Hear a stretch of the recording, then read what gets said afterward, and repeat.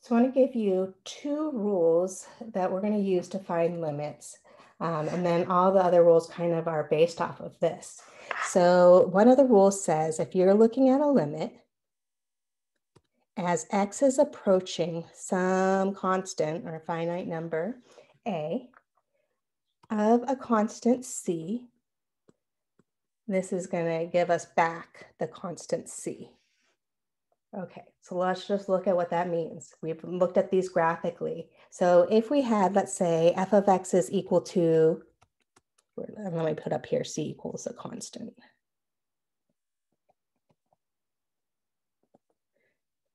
So if we had f of x equals a constant, just some number, so maybe f of x is equal to 3.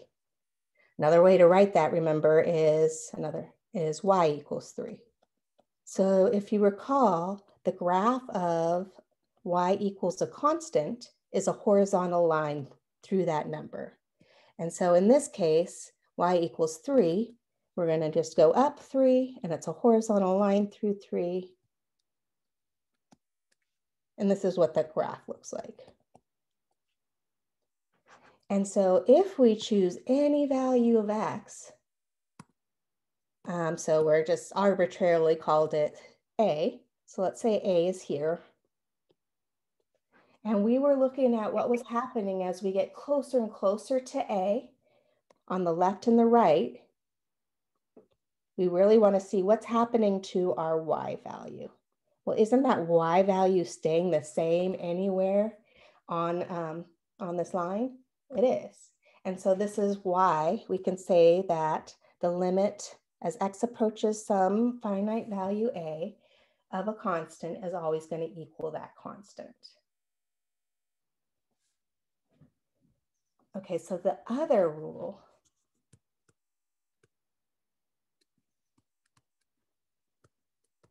of limits is, let's say we have the limit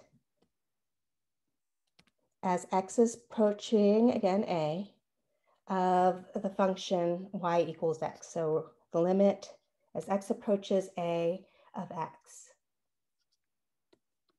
Well, this is just equal to a.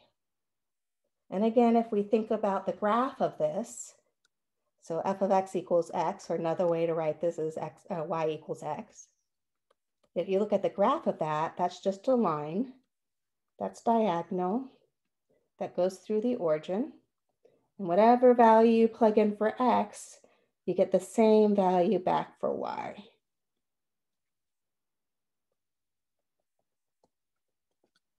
And so if I choose any place on this x-axis where, so let's say a is here, and we went up and we were trying to figure out what is happening to the y value as we're getting closer and closer to x equals a.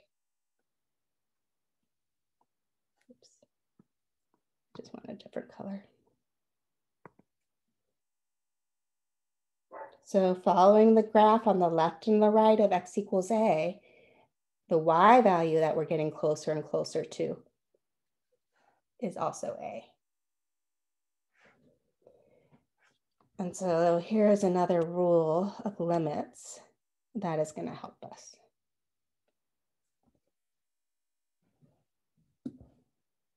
Okay, so I'm going to give you some limit laws. Let me just scroll down on the page. I'm not going to write them out. They're all there for you guys to pull up on your course Canvas page. Okay, so I pulled down these limit laws, and the basic limit laws we just looked at. If c is a constant, then the limit as x approaches a of c equals c. And then we saw that the limit as x is approaching a of x is also equal to a. And so we have some more.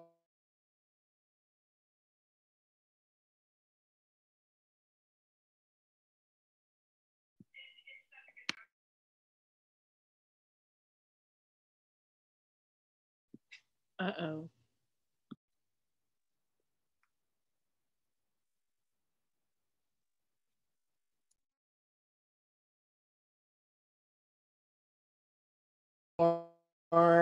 And then we're taking the limit as x approaches a of the sum of those two functions. then we can say this is the same thing as the limit of the first function plus the limit of the second function.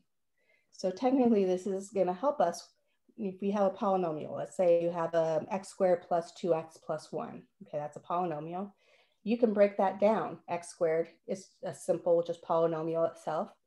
That whatever, I don't remember what I said, 2x is also a polynomial and 1 is also a polynomial. So we can break it down and look at it as 3 separate limits and use our limit laws to help us. And we're going to show limit laws with an example, but then we're going to kind of sail past it with direct substitution.